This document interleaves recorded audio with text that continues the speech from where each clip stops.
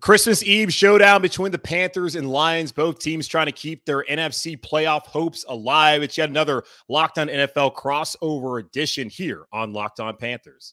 You are Locked On Panthers, your daily Carolina Panthers podcast. Part of the Locked On Podcast Network. Your team every day.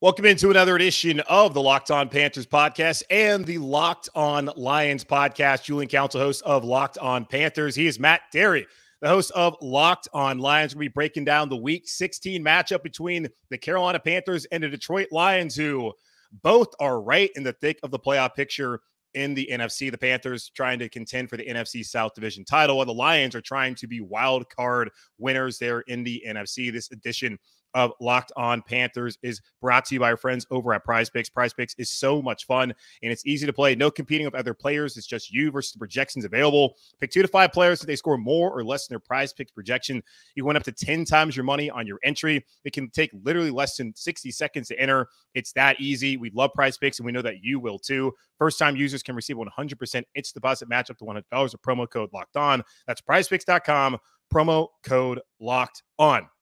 Matt, I don't know how you feel, but I certainly did not think on Christmas Eve the Carolina Panthers would be in the playoff picture. I knew the NFC South was likely not going to be great, but this team that fired Matt Rule at 1-4 after Week 5 did not see them in a position where if they win their last 3 games, they could be in the playoffs. And I certainly from this end did not see the Detroit Lions in the playoff picture as a wild card team. Are you as surprised as me about what we got going on Saturday afternoon between the Panthers and Lions? I really do, Julian. I'm a little surprised myself. I didn't think this game would have any kind of meaning as we got to Christmas Day, but here we are. The NFC South is a complete embarrassment. I can't even believe that you guys are in this thing. I mean, I watched a lot of your game this Sunday to kind of get ready. I had one eye on it, and it's not a good football team. I don't want to. The Panther listeners probably going, "Who's this smug guy from Detroit?" The Lions are actually decent. Like, this is crazy to me. But the Panthers, I mean, it is a very weird kind of setup here. But your guys are right there because Tampa's no good. And obviously New Orleans and Atlanta are what they are. But I'd be very interested in seeing how the Lions play because they're going to be road favorites first time in who knows how long. And I know this past week they were bumped up to like a point and a half favorite, but that's only because Mike White was hurt. Right. But Detroit is hot, and they're the talk of the league right now. Yeah, it's interesting, too. You talk about the Panthers. They're not a good team, and I don't disagree with you. The last 2 weeks prior to the game leading up to Pittsburgh, they had played good football by being able to run the football well, and they have a solid defense.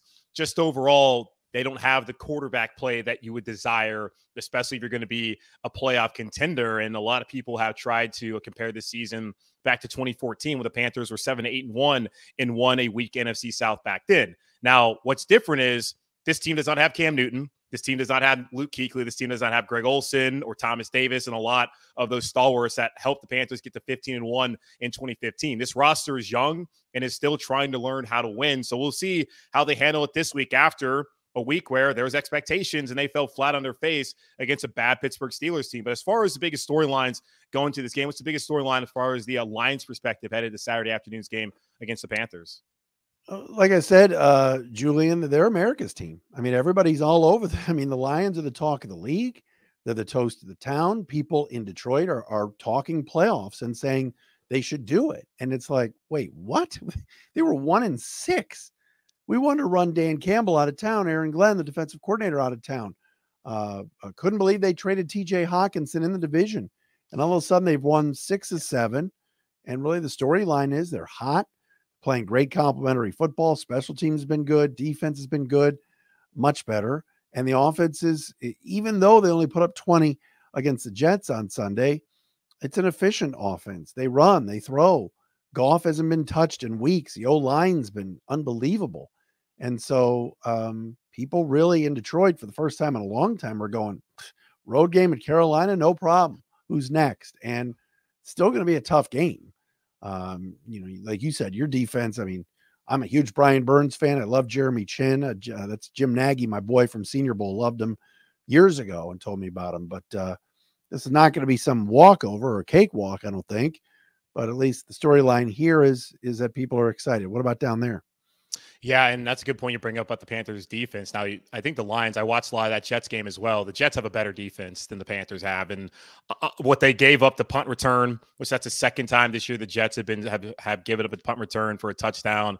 And then later on, they give that complete bust there on that 4th down and 1. But other than that, it's not like the Lions offense was going up and down the field on them. The Panthers certainly need to be up to the task against what's been a really explosive unit. But as far as top storyline here, despite the Panthers losing to Pittsburgh and being 5-9, they still have a chance to be a playoff team if they win their final 3 games of the season. This was the same conversation last week. If the Panthers would have won their final 4 games against Pittsburgh, then against Detroit, then at Tampa and at New Orleans, they would be 9-8 in division champions. Now they can be 8-9 in division champions. So it's really trying to get back to that physicality that they had shown in their wins against Denver and on the road against Seattle. It was the first time they had won back-to-back games since week 2 and week 3 of the 2021 season, and the first time they had won on the road since November of 21 when they beat the Arizona Cardinals, who didn't have Kyler Murray that afternoon. That was the game actually Cam Newton made his return to Carolina, had his 2 touchdowns on his first 2 touches. So it's really trying to get back to establishing the run, because when they had done that in their previous wins, I mean, they've averaged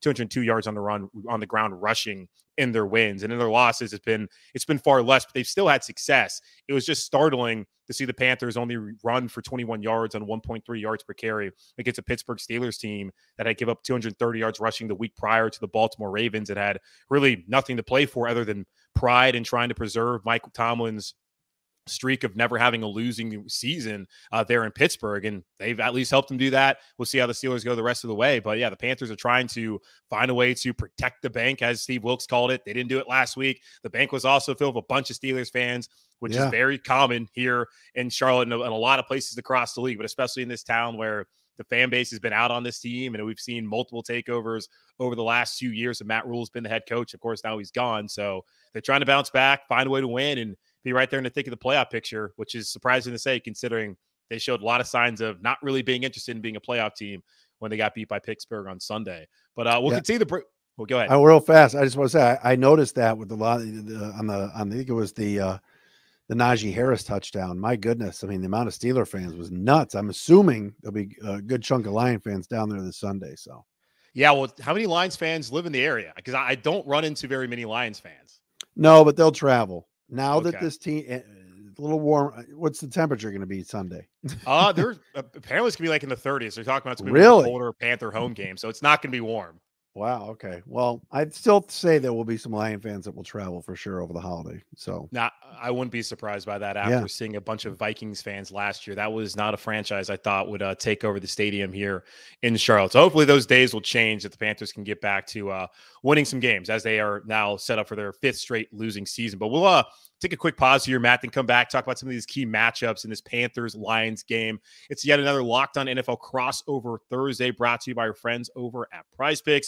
But this episode of Locked On Panthers and Locked On Lions is also brought to you by Audible. Audible is releasing a slate of new football podcasts that we're sure you're going to love. That's why you'll be able to find an episode from the league available as a bonus episode on Locked On NFL, narrated by Super Bowl champion and legendary smack talker Richard Sherman and sports broadcaster and rising star Taylor Rooks. The League is an 8-part docuseries about the most bizarre, inspirational, and unlikely stories connected to America's favorite sport, pro football. You won't want to miss these untold stories spanning from the 1940s to the present.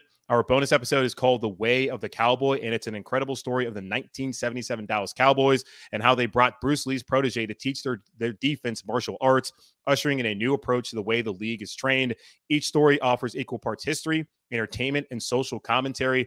Head over to the Locked On NFL feed for a bonus episode of The League, or catch the full series wherever you get your podcast, available right now. Audible, get in the game.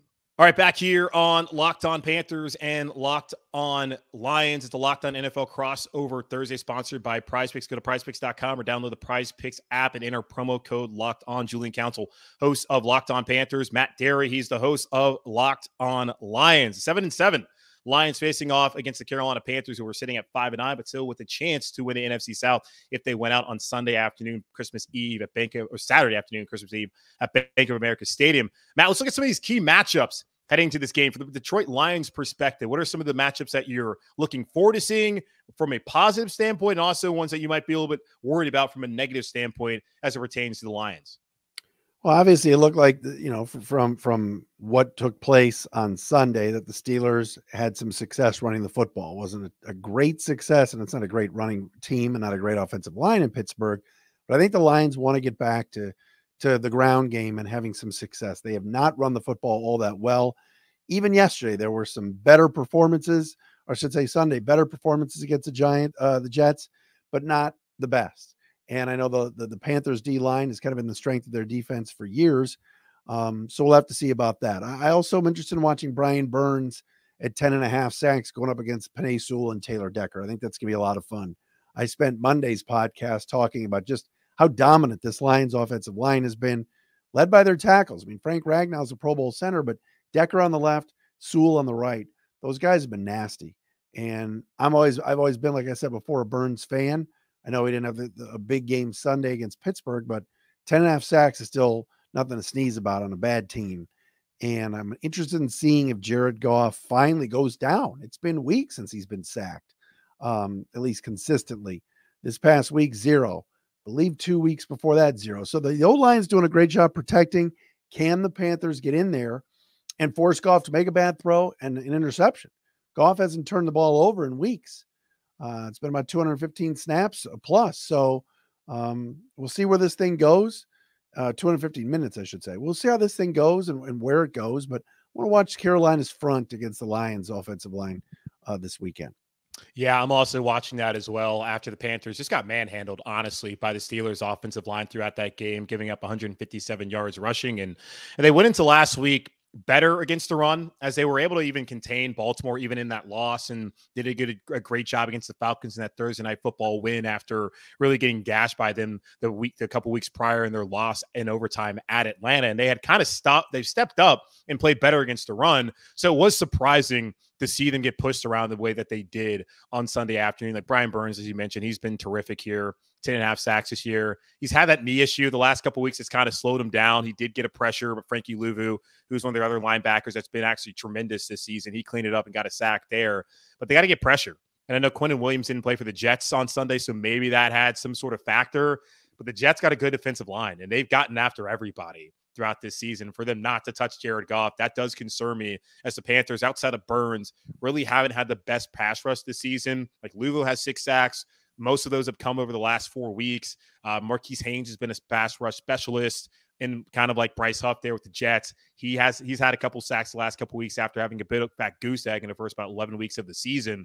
So they got to get pressure on Jared Goff, who, if he sits back there, the guy's got talent. He can make the plays. He might not make all the throws that you want him to make and be as consistent and as accurate, but he's had a great season so far for the Lions. And I imagine he's been a big part of that team and that offense really stepping forward. And when I look at some of the playmakers on that offense, like Khalif Raymond, who had the punt return on Sunday in that win against the Jets, and he also was pretty good also in the pass game, but also Amon-Ra St. Brown. He's been really good. And the Panthers secondary has been banged up with injuries. J.C. Horn, he's been tremendous. But I imagine he'll be on St. Brown. But Raymond's the one who concerns me, because guys like C.J. Henderson, who even when healthy has struggled, but Keith Taylor, he got diced up all Sunday afternoon trying to defend Deontay Johnson and George Pickens. The other corner that's on Raymond has to really step up, because if they don't, that could be a big day for Khalif Raymond. And even maybe St. Brown, if he gets in a matchup that's favorable for him and that Lions offense, which the Panthers got to be able to slow down. So I'm certainly looking at the offensive line, the secondary, and the Panthers O-line's got to step up as well. I want to correct something. Jared Goff's thrown 219 straight passes without an interception, which is the longest of his career, which is interesting. And watch Jamison Williams too. I know you're an SEC guy, Julian. Obviously, he was so dominant at Alabama. Really hasn't been able to get going yet. He's only played a couple of games, but maybe this is the week they get J-Mo behind the defense and try to throw a deep ball. It's tough to do in New Jersey in that swirling wind at the Meadowlands. And then the week before was kind of his first game. But it's been now, 3 games that Williams has played. But they got him for 1 touchdown a couple of weeks ago. But can they kind of get him more involved this week? We'll have to wait and see. Yeah, I guess this would probably be the game you would expect. He's got a couple games under his belt now, coming back into secondary. That, again, missing Dante Jackson out for the rest of the season. We'll see what the status is for the Panthers corner. C.J. Henderson comes Saturday, but this might be the opportunity for him to really step up and be able to make some plays. Now, as far as the Lions defense, I know they struggled early on in the season. What kind of strides have they made over the last couple of weeks as they've been able to win 6 of 7? Starts with the firing of secondary coach Aubrey Pleasant, and it's really a bad thing to say because he's an individual and a person and a good guy, and immediately got a job with the Packers. But some switch was flipped, because ever since he's been let go, the Lions defense has been a whole lot better. It's been a lot of the basics, blocking and tackling. They're moving people against the run. They're filling lanes, which at the start of the year they were getting gashed. D-line has gotten a lot better. Aiden Hutchinson's up for Defensive Rookie of the Year. Watch a kid named Isaiah Buggs in the middle has done well. Romeo Quara is now healthy. Linebacker play is better. Alex Anzalone has stepped up. So, and that's an NFC South guy back in the Saints days. So they've just been clicking a little bit better, not blitzing as much. Aaron Glenn had them very aggressive at the start of the year, almost over blitzing.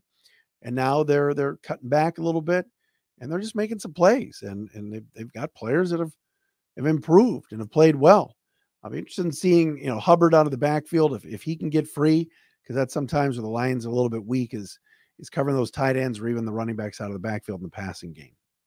Yeah, I would not be surprised if Okwara has a big game. He is from Charlotte, went to Archer Kell High School, so imagine he'll have a lot of family there and be supporting him on Saturday afternoon. And yeah, as far as running backs go, not a lot of great pass catching backs here on this Panthers roster. Hubbard has struggled catching the football at times and really is hanging on to it. And it's really been Deontay Foreman who's been like the bell cow, but he has not been healthy the last couple of weeks with a foot injury, only 31 carries, 84 yards. So not great for him after what we've seen from him. And a lot of the Panthers wins against the Falcons early on this season, against Tampa as well, and against the Broncos prior to the bye. So the Panthers run game is going to have to step up, because I feel like the Lions going to want to sell out and force Sam Darnold to beat them. And Darnold played well on Sunday afternoon, but we saw just not good enough for him to single-handedly go out there and beat Pittsburgh. And the Panthers offensive line as well that had been playing well, gave up 4 sacks on the day. A lot of those were just the guys getting beat. And we had not really seen that from guys like Bradley Bozeman at center, and the rookie Ike Ekwonu, who now in back-to-back weeks has given up a sack. He's been really solid for the Panthers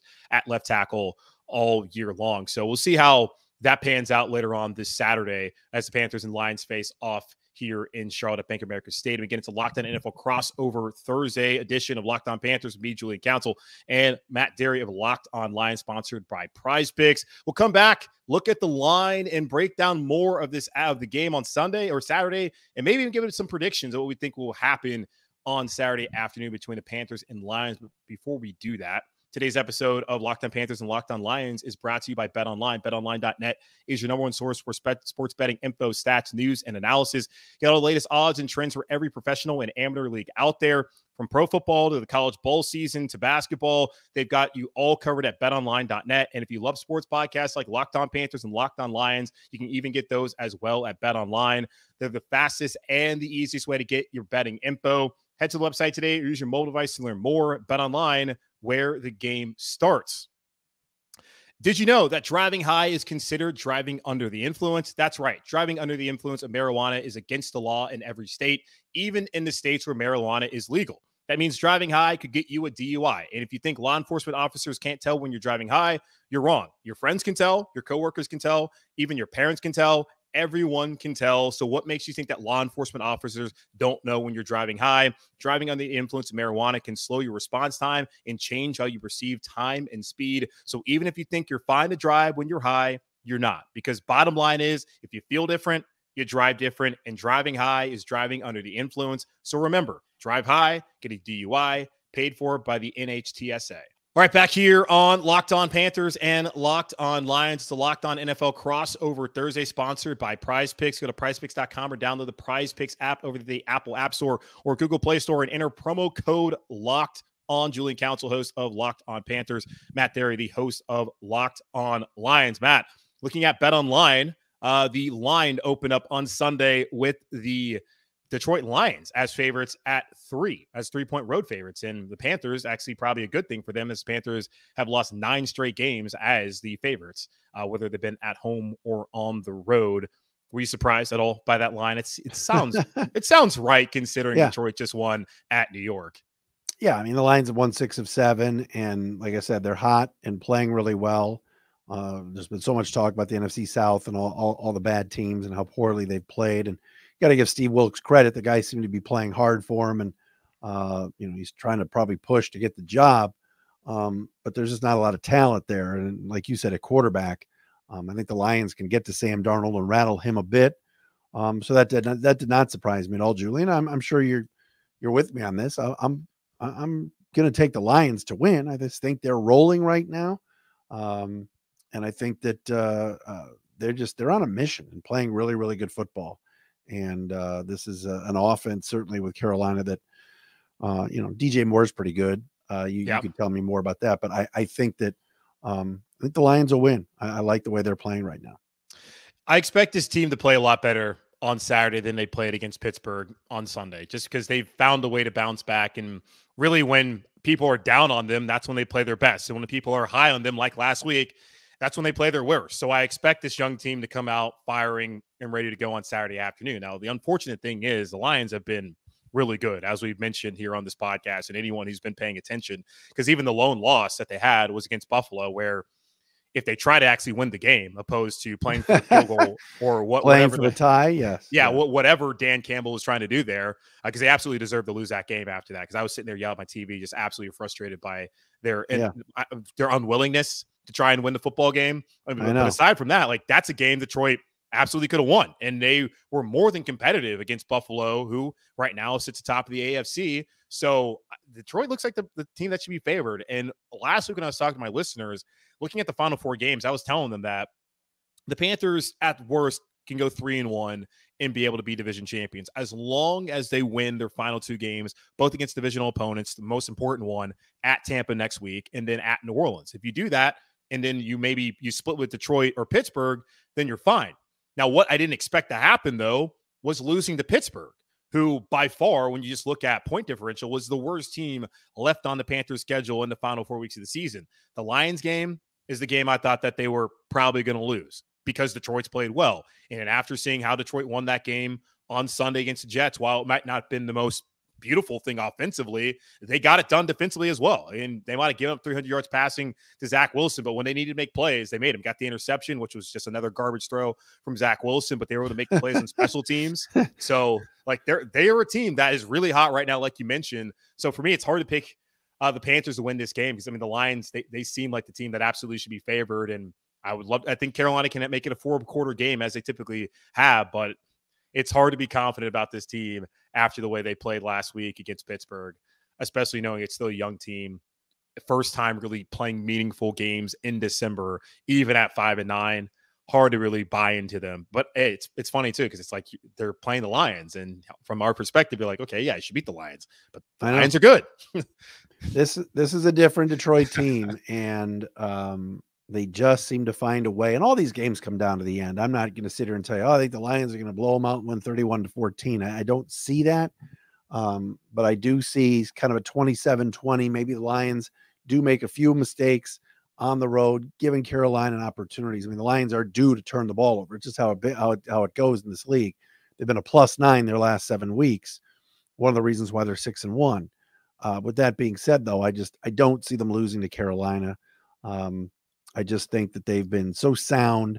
They've been really good. If they get to Darnold, that is a sitting target there. Wilson on occasion this week got away, including on that 4th and 18 at the end of the game.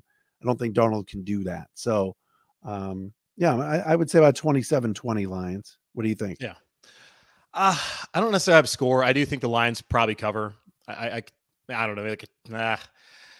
I don't really see Carolina scoring like 24 points. So they're just not a high octane offense. I could see 21-17 maybe. It's a one possession game either way. I do see Detroit winning it. And yeah, Darnold, he's pretty athletic, but he didn't have much escapability in the pocket on Sunday when he was sacked 4 times. Some of it's also him holding onto the football a little bit too long, which has been one of his big bugaboos. And the coaching staff has also asked him, hey, you have an opportunity to run the ball sometimes. Maybe don't try and throw it 30 yards down the field and try and throw the needle. Just go out there and get the first down. So it'll be interesting to see how he plays. But yeah, I think the Lions will win this game. But I mean, just big picture though, because I mean, you talked about it. That was a 1-6 football team. You guys wanted Dan Campbell out of Detroit. I look at it, I mean, Detroit probably has a really good chance to be 10-7. If they're 10-7, they're going to be a playoff team. Just, I mean, what would it mean for the Lions franchise to be able to win on Saturday, but then to carry forward and win 2 more games and be a playoff team? This city would go ballistic. Julian, this would be amazing. I mean, this never happens here. Monday I was talking about the Colts gag job last week. That used to be what the Lions used to do. The Patriots throwing the ball backwards. Like, that's what the Lions used to do. That was Lions stuff. And now the Lions are the team making plays at the end of the game. Watching Jets coach Robert Saleh screw up his timeouts. Earlier in the year when DJ Moore in your game with Atlanta took his helmet off, and I listened to your show that week and I want to hear your reaction to it. I mean, that cost them the game. That's the kind of stuff that used to happen here, and it doesn't happen anymore. And so people are just so excited, and it's cool. I mean, it really is. Do I think they're going to do it? I don't know. I mean, I think that they'll stub their toe. I think it's going to be tough. But if they somehow pulled this off and made the playoffs in year 2 of a rebuild when they won 3 games last year, that's pretty remarkable. Yeah, well, right now we're sitting probably in the worst 5-year stretch for the Carolina Panthers. It could be saved if they're able to win the final 3, but as I just mentioned, I don't see them winning on Saturday, so that I believe unlikely to be the case. They could prove me wrong, but it's the hope that kills you, and as soon as you start feeling hope, that's when the worst things happen. I'm sure as a Lions fan, you have far more history, especially recently, of feeling that. The Panthers did have those years where they went to the playoffs 4 or 5 years when they had Cam Newton. Things were great, but you can see very quickly how things can all fall apart. So we'll see how it goes. I mean, for Steve Wilkes, if he can win this game and win the division, I think it's very difficult for David Tepper, the owner here, not to hire him as a full-time head coach. You could even say if they're 6-6 under him and 7-10 overall, he still deserves a job, considering that he's had multiple staffers leave, whether he fired them or they went to go follow Matt Rule at Nebraska. They traded Christian McCaffrey, and the run game immediately got better. He was able to establish an identity offensively and defensively, something that Matt Rule couldn't do in his 38 games as the head coach. Special teams-wise, they've also been good, and he doesn't have a quarterback. Sam Darnold's been fine the last 3 weeks, but Baker was terrible when he was here. I was happy to see him have success with the Rams on that Thursday night football game, and PJ Walker, he had his moments, but he hasn't had a quarterback. He's been short-staffed, and it's a young football team. So would love to see it happen for Steve Wilkes. That would be the importance, at least for the Panthers, winning this game. Of course, staying alive and setting a monster matchup in Week 17 at Tampa Bay. Just don't think they're quite there yet, and they kind of showed us that. No, they didn't kind of. They definitely showed it. Well, let's not say that. Let me not talk in absolutes, but they sort of showed us that on Sunday by not beating the Pittsburgh Steelers. So should be a fun game either way. I think it's going to be a game that's going to have a lot of stakes, but a lot of pressure there. There potentially late. All right, Julian, appreciate it, my man.